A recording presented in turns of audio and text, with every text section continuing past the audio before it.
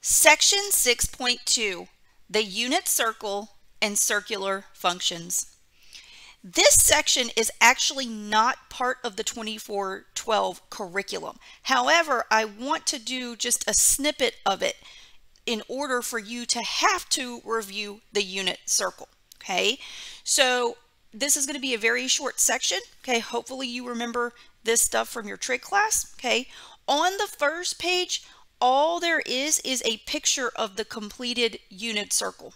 Okay, so you need to know the unit circle, especially if you read this statement. If you plan on venturing through the calculus sequence, it is in your best interest to memorize the unit circle if you haven't done so already.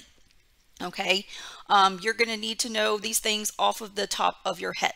Okay, so make sure you review this. Okay, if you haven't seen it since your trig class, make sure you know where the angles are located, how to convert the angles between degrees and radians, and then for each angle, you need to know the XY pair on the unit circle that corresponds to that particular angle. Okay, if you need practice with like just simply writing the unit circle down, okay, what you can do is go into D2L, into the module entitled the unit circle, and there you will find this exact picture, so a filled in copy of the unit circle, and there's also a blank copy there so that you can, and there's blanks, so you can fill in the blanks to, kind of test yourself if you do have this thing memorized or not. Okay, so we're going to spend a few minutes now just talking about or refreshing your memory about how to use the unit circle.